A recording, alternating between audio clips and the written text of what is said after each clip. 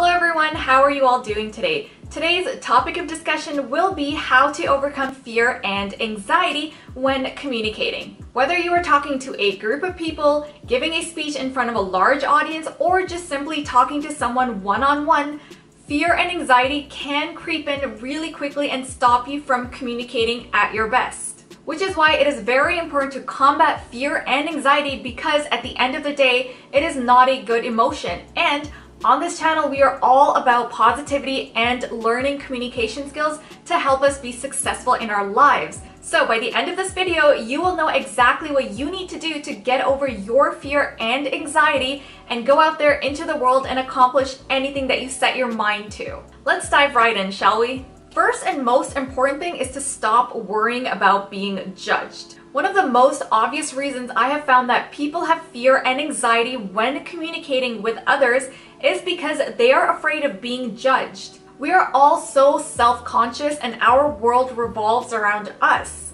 We think everyone around us is looking at us and talking about us and wondering why we are dressed the way that we are, or why we look a certain way, or why we talk a certain way.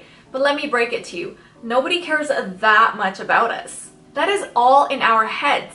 But hey, that's a great thing, because that means you can actually stop worrying about what others are thinking about you. If you are trying to communicate better with people in general, stop worrying about being judged and stop worrying about how you are coming off to them. Anything that you say or do that you think is embarrassing will be forgotten the moment you leave the setting or the moment that you hang up that phone call. So when you are in a professional setting, for example, don't think that the question you want to ask is too stupid or isn't relevant enough and stay quiet. Speak up and say what you need to say, because chances are other people are also wondering what the answer to that question is. If you are in class, don't think that if you say something silly, everyone in class will laugh at you. Even if they do, that is okay. Start laughing with them, because when you do that, people actually respect you more and like you more. Everything doesn't have to be so serious all the time, okay? Another reason that we are always afraid and have anxiety around people is because a lot of us, including myself, have feelings of inferiority. After speaking to so many people about this, I have found that a common reason for our anxiety of speaking is just feeling like we are inferior to others. A lot of us think that we are not good enough, not smart enough, not beautiful enough, and I am here to tell you that that is not the case. That feeling of inferiority is only in your state of mind. That is something you came up with or someone around you has convinced you is true, but it is not. We are all special in our own unique ways. We all have something to offer that others do not. We all have some sort of talent or another, even if you don't know about it yet. I guarantee you that if you ask your closest friends or family members what you are good at, they will tell you all of your strengths, and you will be very surprised. So go ahead, ask someone around you what you're good at.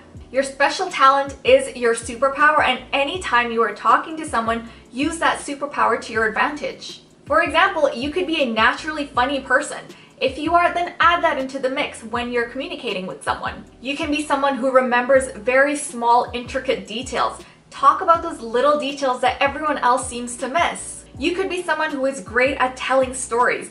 Tell a story when you are giving a speech or when you are in class. You can almost always relate something from your experience to the topic that is being discussed and share it in the form of a story. Once you start doing that, you won't feel inferior to anyone, because you will bring your best foot forward and amaze people in your own unique way. Something we should be doing is also practicing basic communication skills. Let's get into some more actionable items, and the most important is to practice basic communication skills. If you haven't already, make sure you check out this video right here, how to never run out of things to say. It goes into a lot of detail on how to avoid those awkward silences and improve your communication skills.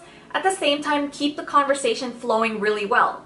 Learning and practicing basic communication skills can come in handy in so many different ways, because being a good communicator can actually help you get that job that you really want. It can help you find the right partner in your life. It can also help you maintain good relationships with family members and your friends. Basically, any area of your life requires good communication skills. I have found that if you have fear and anxiety when communicating, you should practice with different outlets.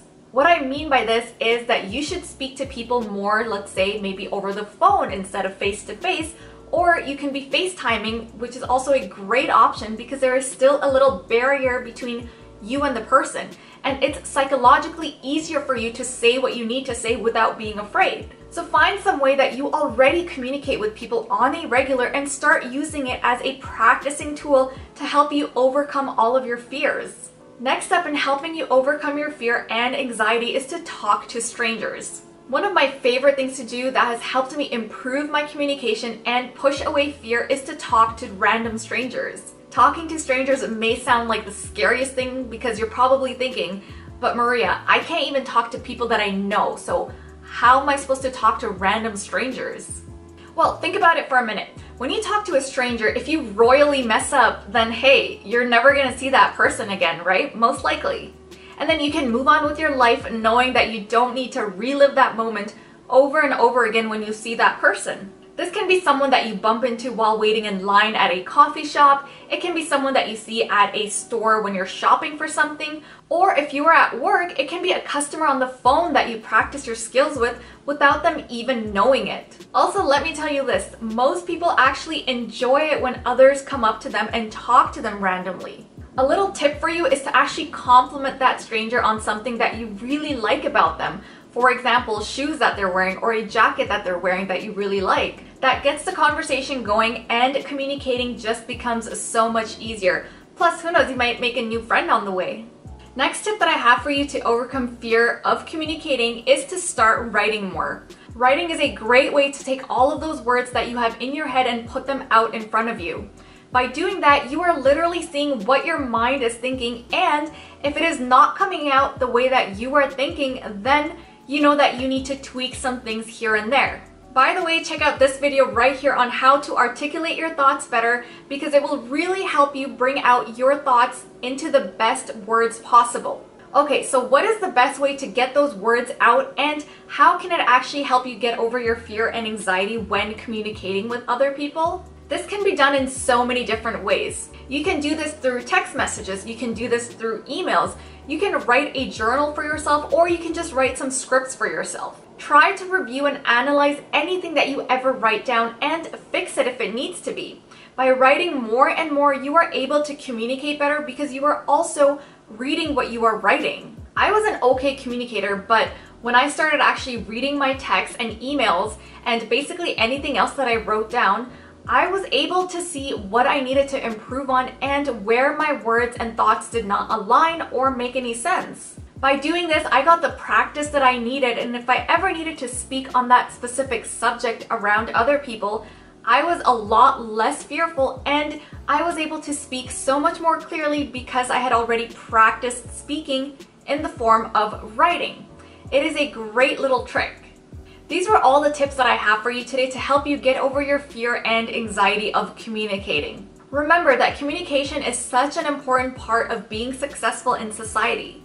It can help you get the job that you want, it can help you become more confident, it can help you with your emotional well-being, so make sure you are taking all the steps you need to improve those communication habits.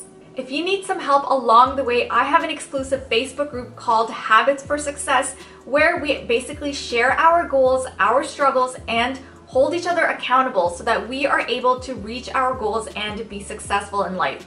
Join the Facebook group and send me a message and say hello. The link is in the description box below, so make sure you check it out.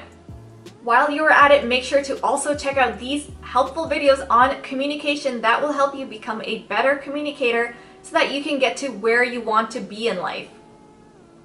Until next time, you guys, thank you so much for watching. I will see you soon. This is Sincerely Maria signing off. Bye.